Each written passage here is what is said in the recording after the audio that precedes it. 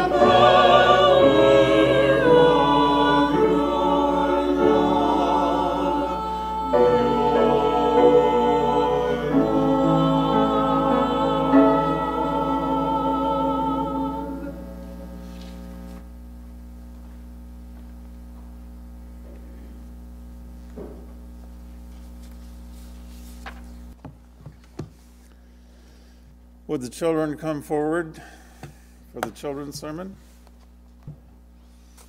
Okay, you're first. You're the first one here. So you have to help me. Going on? Yes, okay. Come on over here. Come on over here. You hide over there, okay? You hide right there behind the pulpit. Okay. You come over here. You hide right over here, okay? Stand right there. Okay, now you come and hide over here. Stand right there. Hide. Okay. You get to hide behind the piano here.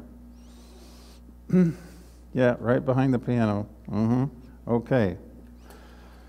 All right. There's one sheep. Where are my other sheep? Where are they? Why are they hiding from me? Why did they wander off? Where are my sheep? Where are my sheep? Did I see the head of a sheep someplace? Oh, there's one.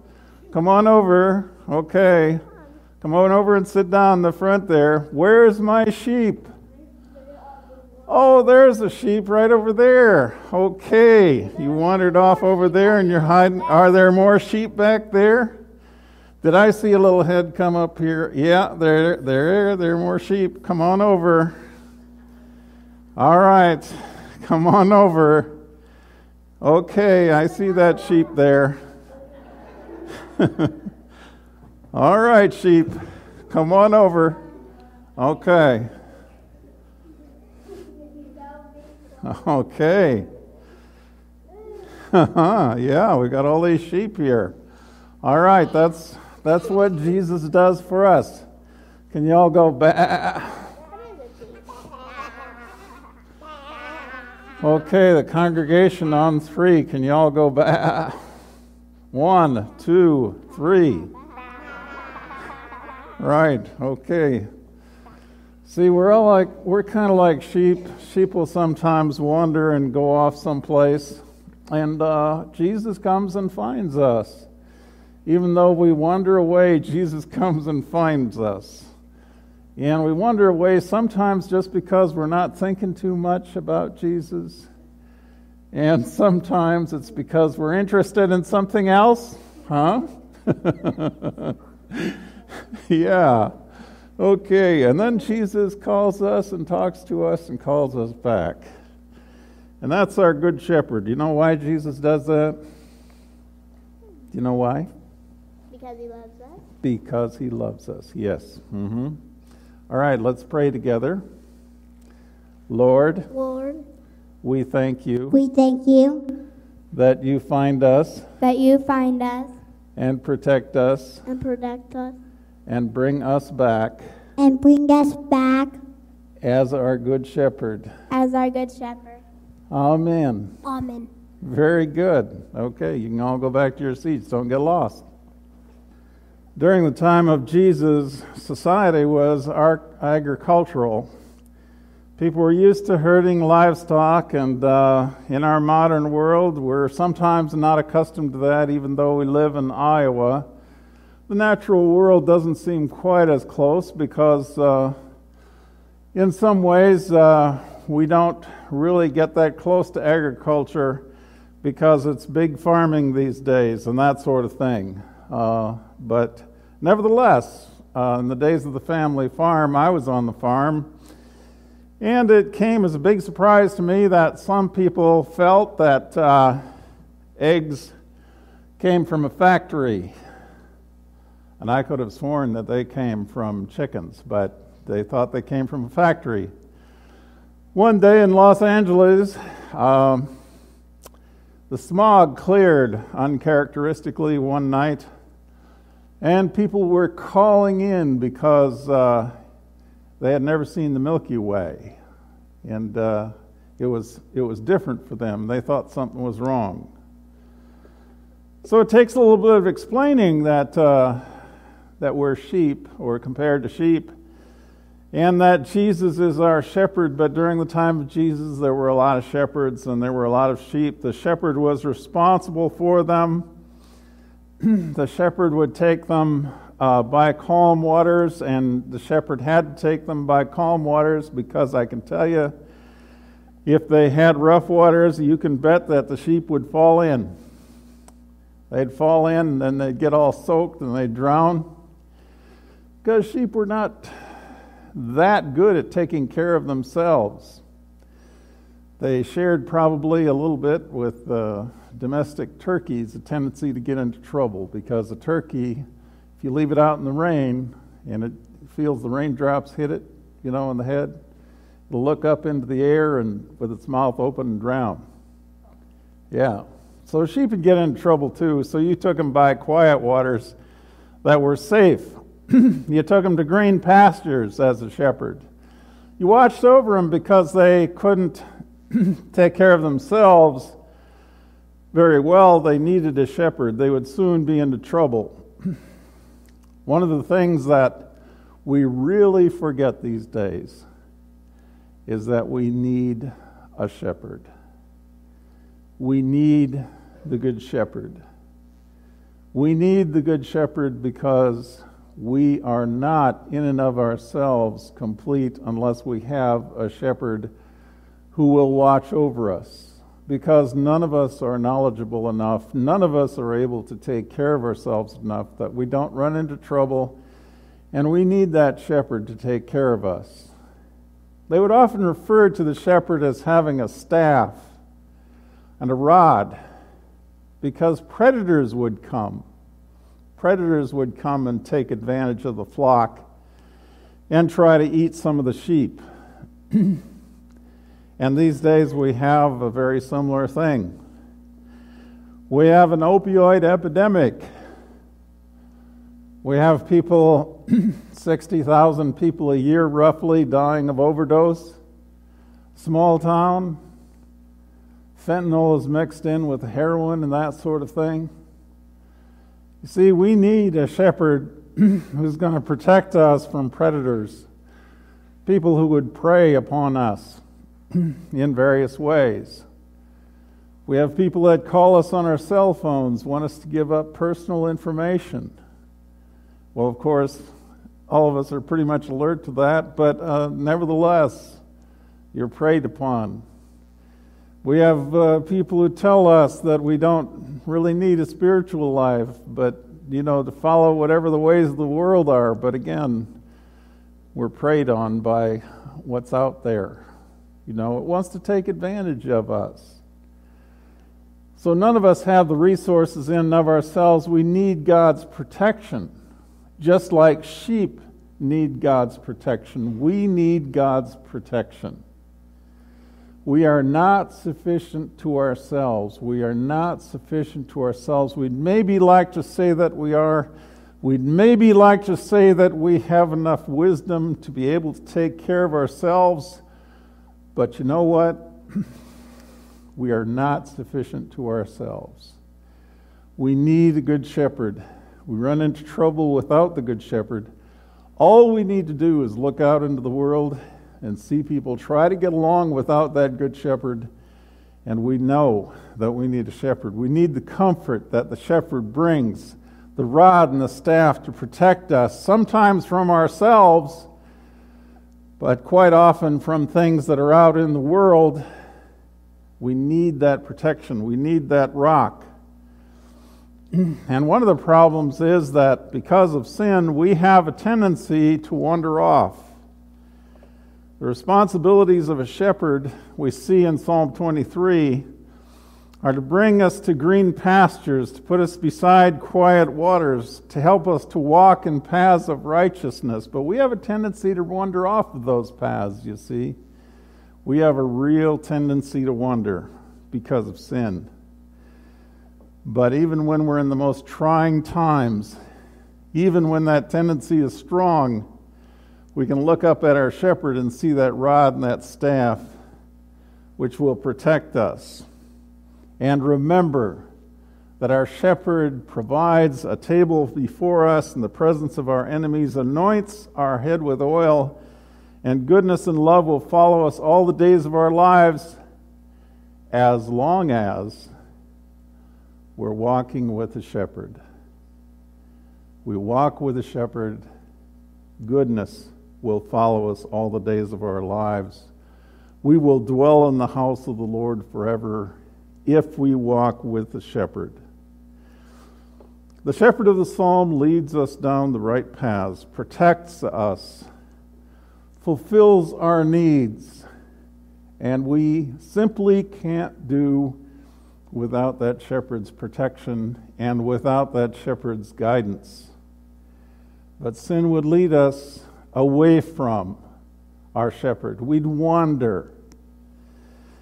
And we have many indications in song, Burl Ives, for example, where God had to seek out the one person, the one shepherd, the one sheep that had been lost.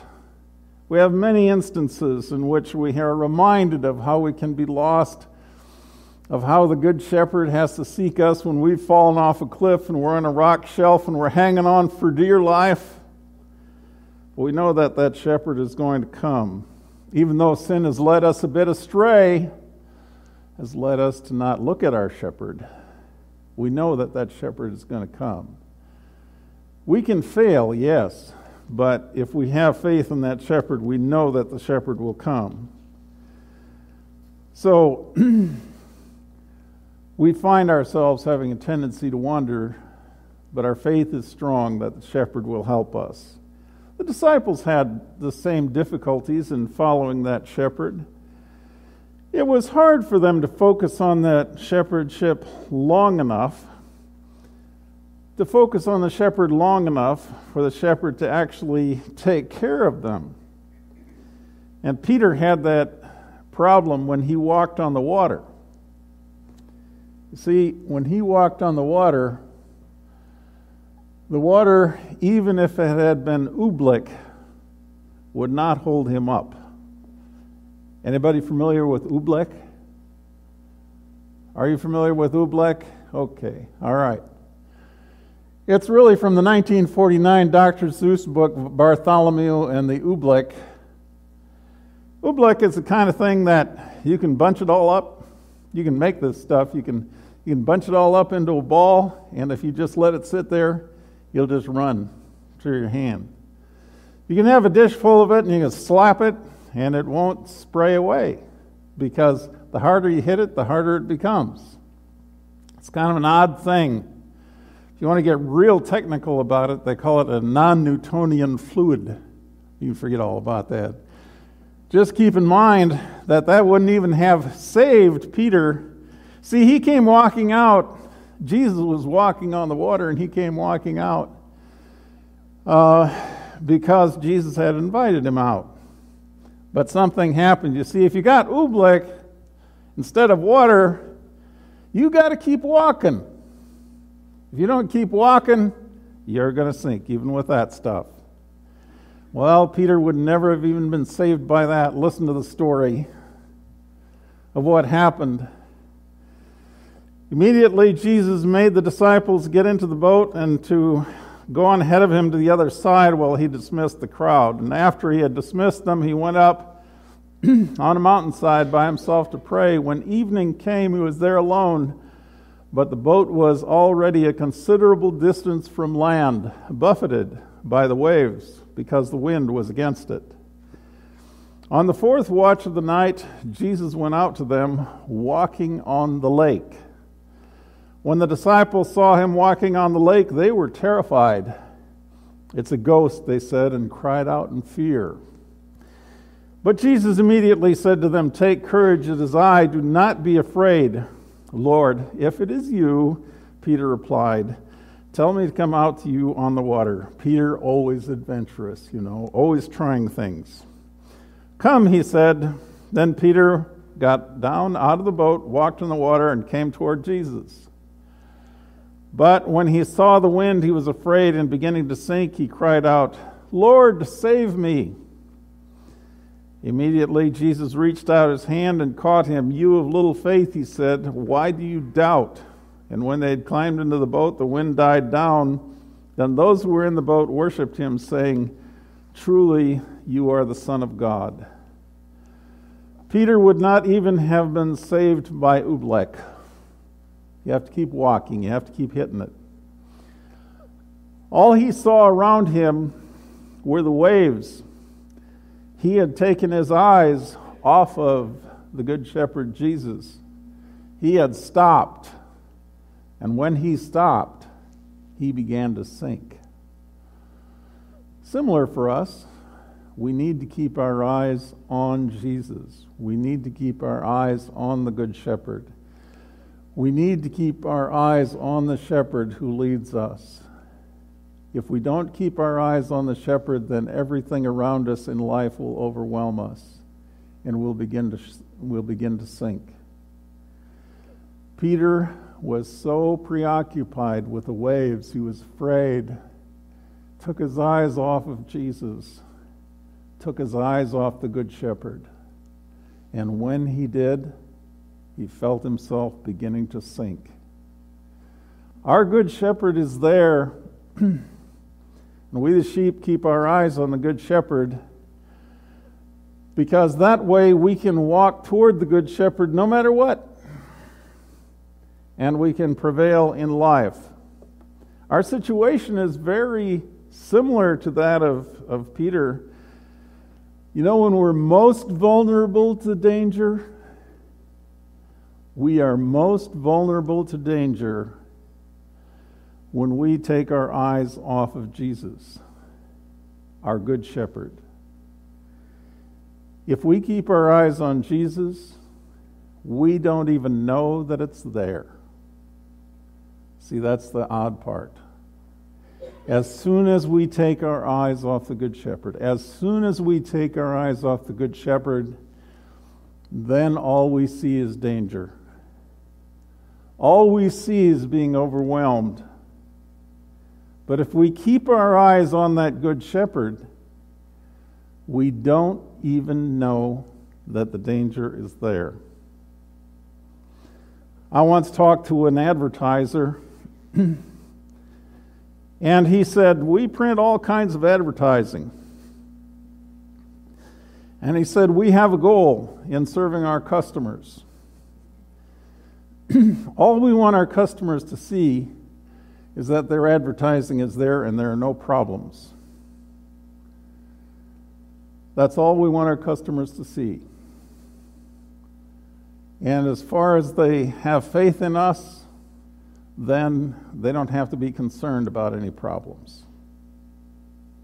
As far as we have faith in the Good Shepherd, we don't have to be concerned about any problems. As a matter of fact, we won't even see those problems. And if we do, if we're afraid, we just turn our attention back to the Good Shepherd and we offer prayer that our faith might be stronger, that our faith might be stronger and our eyes riveted to the Good Shepherd. See, we're not even praying that these troubles will go away. We're praying that our faith will be stronger. Because for Peter, it wasn't anything about the waves. The waves were high, and the waves were dangerous. What it was about was his faith. He wouldn't even notice the waves if his faith was strong. But as soon as he did, as soon as he looked away from the Good Shepherd, then he saw everything that was wrong. We see that so many times, don't we? Everything is wrong. Everything is dangerous. Everything is overwhelming if we look away from that Good Shepherd. See, we do have a tendency to wonder, though. We're like children. We're like children. We're like sheep that tend to stray because of sin. We tend to lose our focus. And that shepherd is a lot like a parent in some ways. You know, when a little kid starts to walk, parents are chasing them all over the place because they're getting into trouble. They're sticking things into electrical outlets. They're running into traffic. And they're touching things they should not be touching because they don't know any better. We have that tendency to stray. That's why what we pray for is enough faith to keep our eyes on the shepherd. Enough faith to keep our eyes on the shepherd. The shepherd will direct us to what's good. The shepherd will protect us. We don't protect ourselves. We don't even know there are troubles around us if our faith in the shepherd is strong. If our eyes are upon the shepherd, our eyes need to be upon the shepherd, always our eyes on the shepherd. Our good shepherd has endless patience.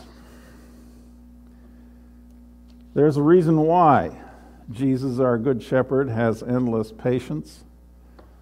And that's because our good shepherd loves us so much that even if we have times when we don't keep our eyes on the good shepherd, we will be sought out, just like I sought out the children today.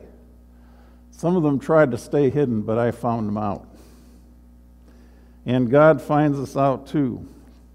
Our good shepherd has endless patience, endless steadfast love, and will always seek us out no matter where we go, and will chase us. There's a poem by Francis Thompson. It's a work titled The Hound of Heaven. Our good shepherd is like a hound following us. Now, if you've ever hunted with hounds, you know that they're going to follow that scent. They want to find what they're looking for. That's a good poem because it reminds us that even though sin makes us run from the Good Shepherd, and one of the children did run, as a matter of fact, right behind the altar there, trying to avoid me. Even though we run, the Good Shepherd is going to find us because of that overwhelming love. Listen to that poem. I fled him down the nights and down the days. I fled him down the arches of the years. I fled him down the labyrinthine ways of my own mind in the midst of tears. I hid from him, and under running laughter of visted hopes I sped and shot precipitated adown titanic glooms of chasmed fears from those strong feet that followed after. But with unhurrying chase and unperturbed pace, deliberate speed, majestic instancy, they beat those feet, and a voice beat more instant than the feet. All things betray thee who betrayest me. In other words, there was no place to hide. The shepherd would find you. Even creation would not hide you from the steadfast love of God, the hound of heaven. As sheep, we have a tendency to stray, but God will find us down the nights and down the days because of that patience and grace and love. What does it take to be a good shepherd? Love. That patience is because of love. What does it take to be a good shepherd? A steadfast love for the sheep that will not let them go, and seeking us out wherever we may go. It's a love that seeks us out down the nights and down the days and never lets us go. And if you have things that trouble you from day to day, if you're consumed by worry, pray for the faith to keep your eyes on the Good Shepherd and not the things that are worrying you. Pray for the faith to be strong enough to keep your eyes on the Good Shepherd, to keep our eyes fixed on the Shepherd who will protect us and lead us in the paths through which we should go. Amen. We thank you, Lord, that you have taught us in many ways to follow you, and that one of the ways in which you have taught us has been to say the Lord's Prayer. And as we listen to your will, we listen as children children who you have invited into your kingdom, and you have blessed the children for doing so. We pray together as you taught your disciples to pray, saying, Our Father, who art in heaven, hallowed be thy name. Thy kingdom come, thy will be done, on earth as it is in heaven. Give us this day our daily bread, and forgive us our debts, as we forgive our debtors. And lead us not into temptation, but deliver us from evil. For thy is the kingdom, the power, and the glory forever. Amen. Thank you very much. You have been listening to St. Paul United Church of Christ, 2030 Plank Road, Keokuk. Join our worship service at 10 a.m. with fellowship hour immediately following. Until next week, may God bless.